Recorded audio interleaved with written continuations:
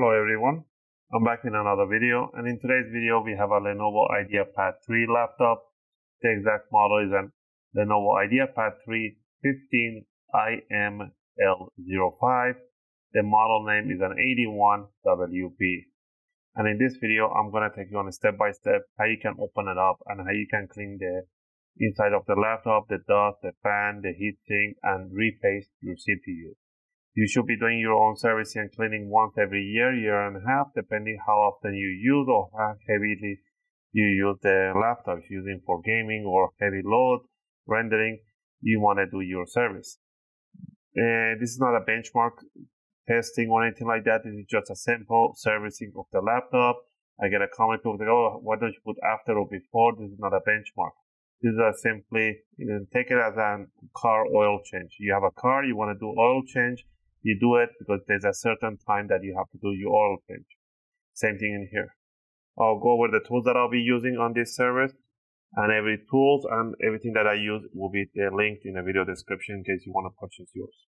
Tool number one, a good screwdriver set. I'll recommend you the iFix screwdriver set as they have one of the best fits. This is the basic set. From this tool set, we're going to be using a Phillips number one. If you get the Pro set, they will include you with the tweezers, opening tools, and a few other stuff. If not, just get the basic set. For the opening tools, I'll be using a guitar pick. And metallic guitar picks are suitable to opening cases and covers. Curved tweezers. And you need a good thermal paste. I'll recommend you with an Arctic MX4 or Arctic MX6. Those are one of the best thermal pastes. You don't need to go crazy with the thermal paste. You can go with a thermal grizzly. But for this mid-range laptop, you don't need to. With the Arctic MX4, MX6, those are way better. It's still better. Right? And you need an alcohol, 99 or 98% isopropylic or isopropylic alcohol.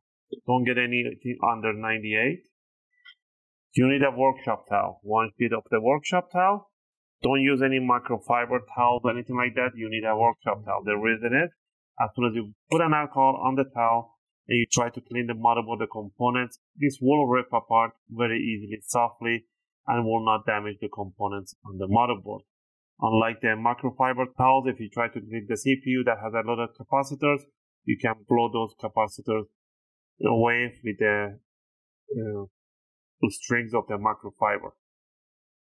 Alright, with all this on hand, we're going to get it started. Also, a toothbrush, use or new toothbrush to clean the fan system and the dust mesh. I believe I don't miss anything, so let's get into it. Power of the laptop. On the bottom of the laptop, you're going to see a whole bunch of screws. The front end of the screws are the short ones. The mid towards the back, those are the long screws. So keep them in a separate pile so you don't mismatch them. You don't want to put the long screws where the short screws go, otherwise it's going to pop out from the palm rest out and you're going to have a tiny nipple on the palm rest.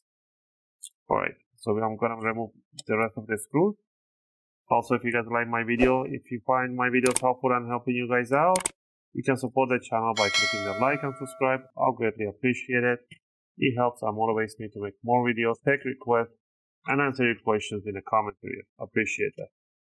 Alright, now that we remove the screws, what you want to do, you want to grab yourself the opening tool. Now we're going to open up the laptop a little bit. And we are going to stick it between the palm rest and the bottom cover, just like that. About 2 or 3 millimeters inward, and then you just want to twist it, and you want to hear those big click sounds. Those are the clips are getting loosened. So just rotate like that, and do the same thing on the side. You want to stick about 2 or 3 millimeters at the top. You don't stick the whole thing in there. Go to the back corner. Do that one. As soon as you do the sides and the front, the rest should come out pretty easy. In the back, this one came out too.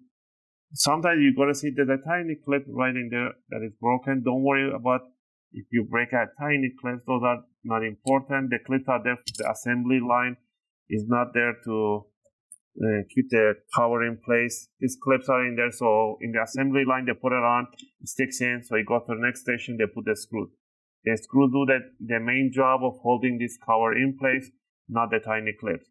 After a few years of using the laptop, this plastic does get dried up. As soon as you open it up, no matter how gently you open it up, those clips will rip apart and will come out. So don't worry about that. So this one just came out already. So take it outside, clean it with a dust toothbrush. You can even wash it out and leave it for dry if you want to be picky. All right, down here, I'll see the heatsink, the fan. I see a little bit of dust plugged in there. So before we do anything, we're going to disconnect the battery.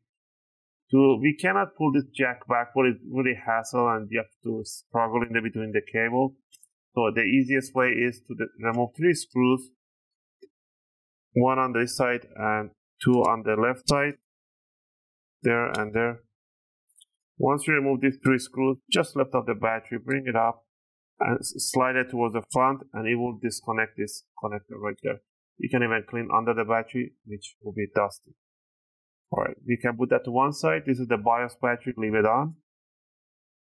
First, we're going to remove the heatsink by removing 4 screws on these screws have a little C-lock, so they will not come out entirely, so you want to loosen them up. So loosen up all these 4 screws. And then you want to grab it by the neck here, closest to the heatsink CPU, and lift it up. You see all that dust in there? There we go. You see, look at that. You want to clean all this dust. So that's why you shouldn't blow air through here.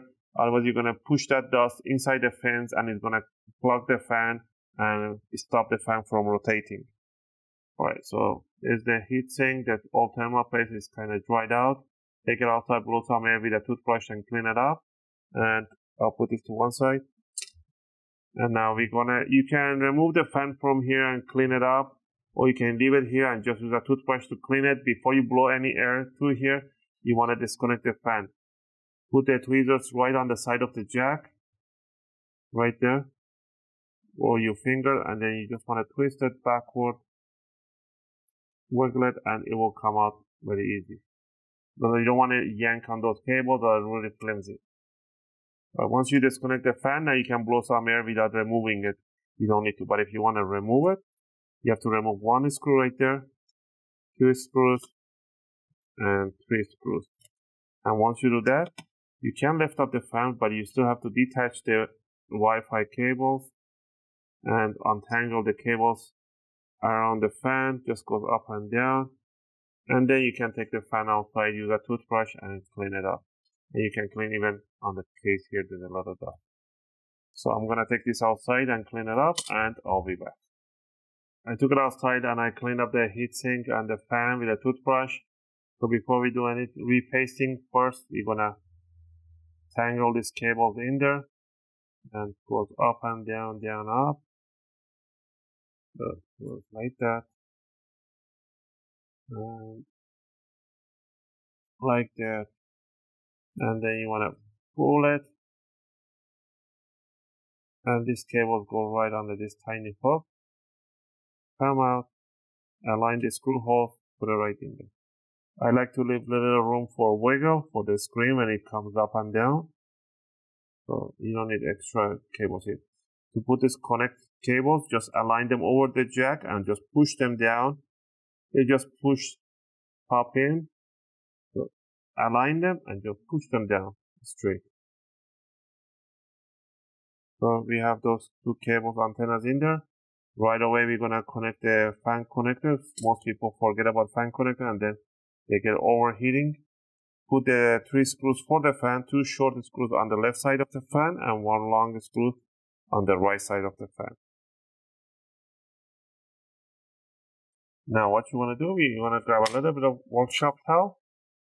You want to stick it, soak it down, and we're going to wipe the CPU.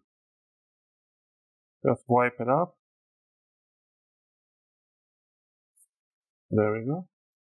You see the towel rips apart before damaging anything. And use the same towel to remove the excess of the thermal paste in there. Just wipe it nicely. And use a dry part to make a nice clean. Same thing, dry part. Now what you want to do, you want to grab your thermal paste. You want to put 1 line on the main die. You don't want to put anything on the secondary die. The secondary die is called a PCH chip, which is now built beside the CPU in the same chip. This one does the file transfer, stuff like that. It's called a south bridge. or PCS chip. You don't need a thermal paste on that. That's why they cut this space right in there so it doesn't touch the heatsink. Because the temperature for this one doesn't rise up, so you don't want to transfer the heat from the CPU die to the PCS chip. Hold it down and cross screw the screws for the heatsink. Always you want to cross screw them so that way the thermal paste evenly spreads around the CPU die. Alright, once you have that one in there, grab the battery that you cleaned up already. Align before you put it down the screw hole and snuggle it right there. You don't want to do that. You want to lift it up. Align the contact in front of the jack, push it in, pinch them together all the way in, and then put the screw holes in place. And put the, I believe there was a, maybe I did this one not. The 3 screws for the battery, one on the right and 2 on the left side. Alright, once we got this one done, double check the fan connector, the heatsink, everything is in place. Grab the bottom cover, align it right on top, push down really hard on the corners, and it's gonna make a big pop sound and it's gonna just go in place. That's what you want to do. You want to just push it down and it will go to its place. And one last thing would be to just put the short screws in front of the laptop and the medium to the mid towards the back. And that should cover up today's video. I hope you guys liked this video and helped you guys out to service your own Lenovo Ideapad 3 laptop. If you have any question or request, feel free to leave them in a video comment. I'll try to answer them as soon as I can. As always, thanks for watching and I'll see you guys in my next video. Just gonna finish up cleaning up the bottom.